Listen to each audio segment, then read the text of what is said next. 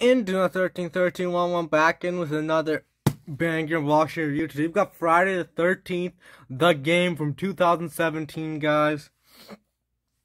Just freaking purchased online, guys. Really cool game, guys. Really cool. Really nice. There's a description. Pause it if you want to, guys. This is a bit of a different video, guys. Yeah, guys. Regional, guys. And let's just get out of the packaging, guys. I heard that they were gonna have new updates and stuff, guys. Like the Space Jason, guys. But the rights issue and the stupid, what was it called? I don't know, guys. The stuff that's going on right now, guys, is really bad. I think it's ended, but the game's still not updated.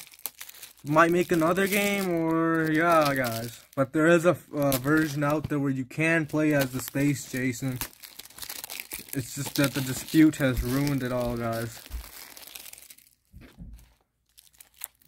Let's get out of the packaging. Kane Hodder even did some of the stunts, guys. A lot of the stunts for Jason, for the movement and stuff. Can't wait to check it out, guys. It is dead, but some people still play it. There's a disc, guys. No digital code.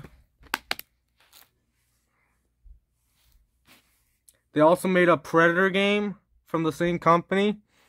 A lot of people hate that game. Jason's gonna be scary, guys. This is gonna this game is like 17 plus, guys. Has a lot of gore and stuff. So yeah, guys, it's not recommended for kids under like 7. But nowadays kids are so desensitized that they'll be like 5 years old and they'll watch Amityville Horror, guys. Screwed up world we live in, guys. And bye.